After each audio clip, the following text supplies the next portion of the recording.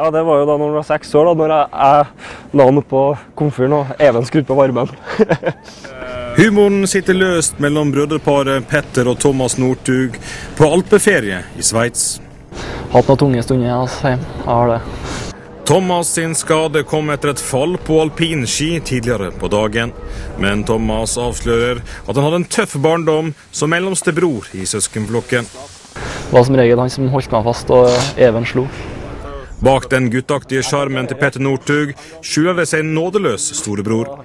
Når jeg ble gamlere, så ble det jo jeg og Thomas vokste litt ifra hverandre, og da ble det mer naturlig at Even og Thomas slåss, for da hadde Thomas litt å ta igjen for de årene jeg ble større enn å tatt han. Ja.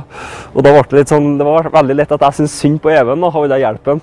Og da ble vi 2 mot 1. Jeg holdt fast Thomas litt når Even hadde fått juling, så at Even kunne få slå løs på Thomas.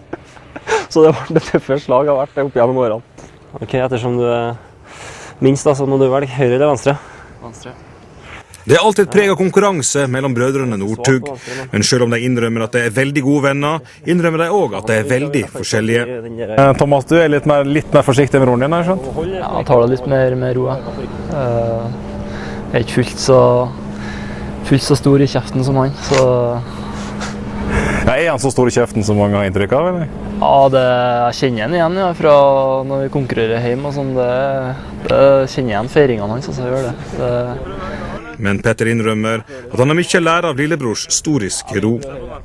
Ja, han er veldig flink til å være skikkelig rolig, og han bruker ikke noe energi. Han er så avslappet i forhold til ting. Han blir aldri stresset, og det kan jo hende at jeg blir i perioder, i hvert fall mer enn Thomas, og det tror jeg nok...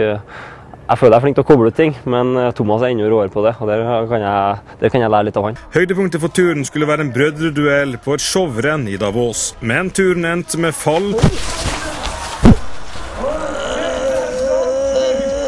og sykehusbesøk for Petter. Han var bra på hugger. Han skulle vinne han. Han skulle vinne faktisk.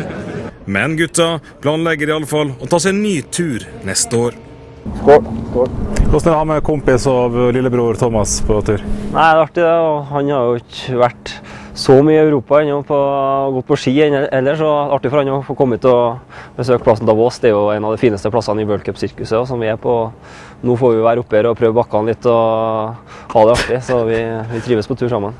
Petter må trolig passe seg for lillebror fremover, så det ikke blir han som får juling i og utenfor sporet.